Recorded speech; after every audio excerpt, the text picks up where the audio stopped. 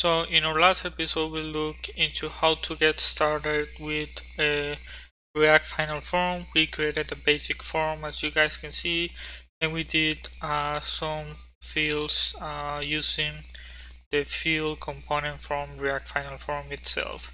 So in this episode, we are going to be doing basically the same, but we are going to be creating our custom field. So this will give us the ability, for example, to add labels or add um, custom errors or display the errors in a custom way. So with that in mind, let's jump right into it. So the first thing that I'm gonna do is I'm gonna create a new form, but we're gonna be using the same like component but without the fields.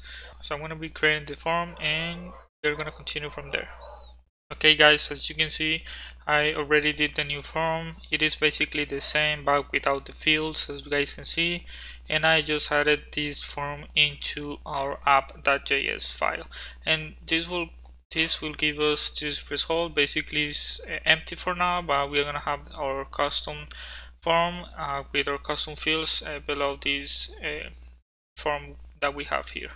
So the first thing that we need to do in order to create a custom field is create a component. So a component, this component, in this case, we're gonna start with a text input field that it can be a normal input or it can be a text area. So I'm gonna create a components folder here and I'm gonna create our text input file. Okay. So from here we can import React from React and we can start creating our basic component. In this case, we're gonna create I'm gonna create a text input component, and here we're just going to return a div, an empty div, and here is where we are gonna create our input, our labels, and all of that. So in order to add this custom component into a custom field in React Final Form, we need to create another component to merge this component, if that makes sense. So we're gonna create a text input component. We're gonna receive props, okay, and here we're going to return, okay, I forgot to add the field from React Final Form. This field is basically the same that we are using here, but instead of using this like props here, we are gonna pass our component into the props. So this component is going to be our text input component, and here we're going to receive props. So these props are all of the properties of our custom field, and from here we can just do export default text input. Okay, so the first thing that I want to do is that I want to receive all of the props that we're going to pass into this component. I'm going to destruct some properties here from the props. So the first thing that maybe want to do is to read for the label, and also I want to read the ID, and this next property, the input property, is gonna be coming from our field component from React Final Form. So for example, it is going to have the type, it also is going to have the value, the default value, and some functions from like normal input. So to demonstrate what I mean, I'm gonna console log this input so you guys can see what I'm talking about here. For now, we are not gonna check this console log because there are some properties that we need in order to add this component into our form. If not, we're gonna get some errors, but we'll look into this this output here later. Okay, so now that we have our input, we're also gonna receive the rest of the props that our component can have. Okay, good. Okay, remember guys that I told you that we are gonna be creating our text input that can be either a text area or a normal input. So the first thing is to check if this is a text area. And the way that we are gonna be doing that is by saying is text area, and we are going to say if input.type is equals to text area. So that means that this is a text area. Okay, perfect. And now I want to also set or define the props for the input, and it is going to be a little different, the text area from the normal input. And that difference is, for example, in a text area we don't have a type, but we need that in our normal input. So I'm going to destruct the type here, and I'm going to also set like the input without type, and we're going to destruct that from the input here. So basically we are just removing the type from the input so we can pass this input without type to our text area. Okay, so to demonstrate that, I'm going to say input props here, and I'm going to check if this is a text area, and if it is a text area, we're gonna, okay, this is a little bit messy. If this is a text area, we are gonna pass our input props without type, and we're also going to pass our rest props, and also I want to pass the ID to these props. This is for the text area, and for the normal input we are going to receive an ID, but we are going to need our type here because it's required. So we're going to pass the type, and the rest is the same from the text area. So I'm just gonna say copy and paste. Okay guys, so perfect. So now we have basically the props that we need for our input. So here I'm gonna start with the label in our return function. I'm gonna start with the label. Remember that we pass a props here with the label, so we're gonna display a label if we have the label prop. So label HTML4, in this case for our ID. Remember that we pass the ID in the input props, and the text is gonna be basically the label, and if we don't have, we are gonna say null. Okay, awesome.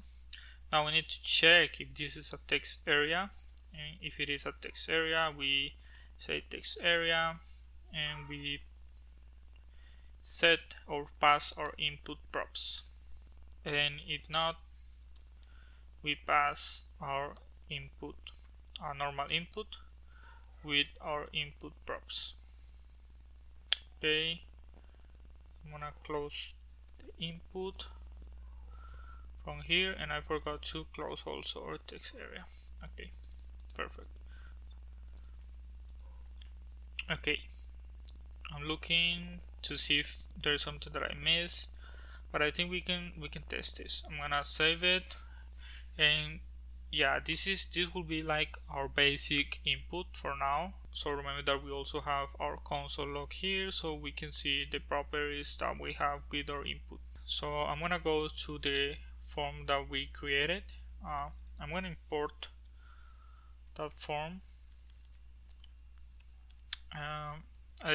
That form, sorry guys, the input that we created.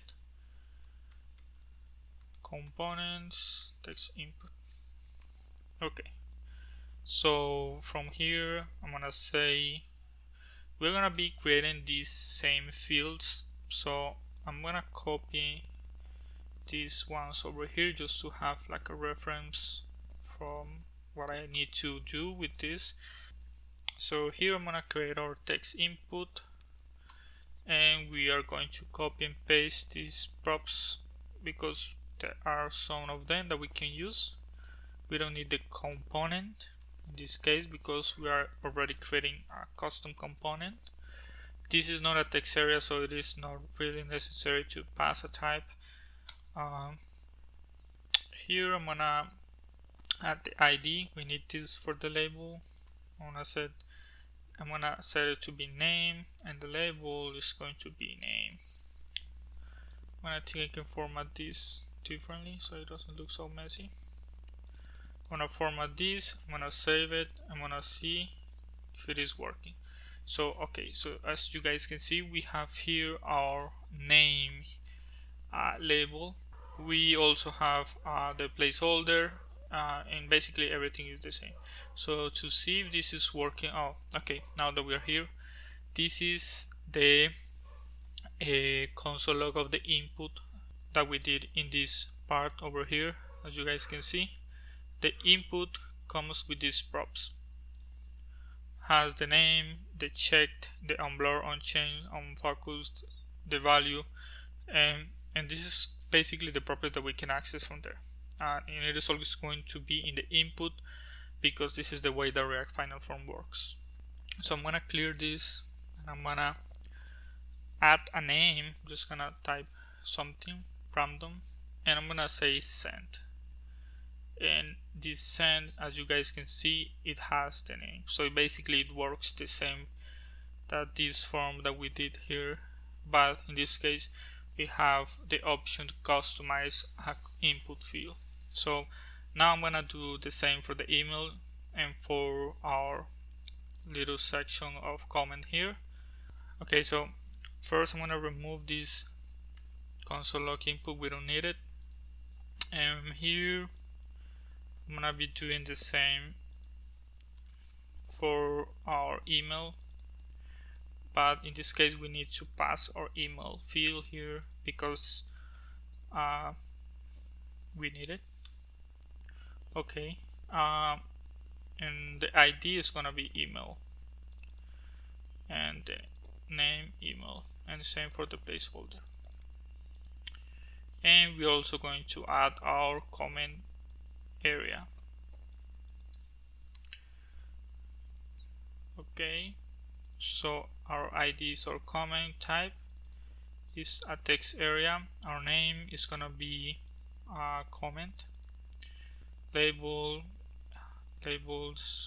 I don't know if this can receive a label, but we're gonna a placeholder, but we're gonna pass the placeholder to be also comment.